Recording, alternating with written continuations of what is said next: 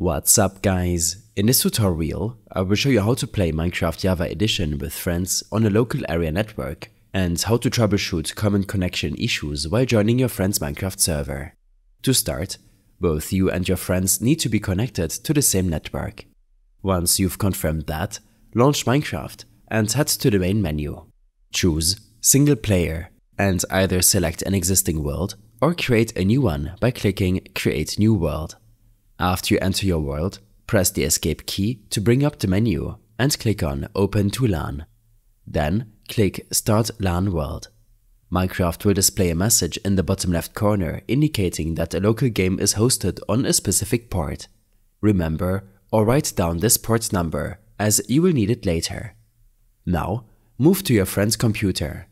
Open Minecraft, go to Multiplayer, and the game should automatically detect the LAN game you just started. It will display under the list of available servers. If it doesn't appear, you may need to manually connect. If a manual connection is necessary, here's what to do. On the host computer, open your command prompt by searching for CMD in your Start menu search and run it as an administrator. In the command prompt window, type ipconfig and press enter. Look for the IPv4 address and note it down.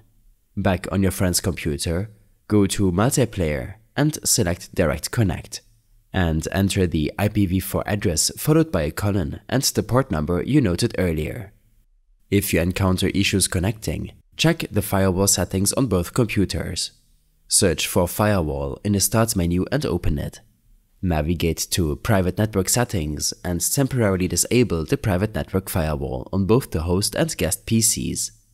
Remember to turn it back on after your gaming session to protect your computer from unauthorized access.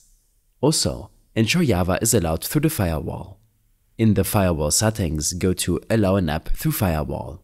Click Change Settings and make sure Java TM Platform SE binary is checked for private networks.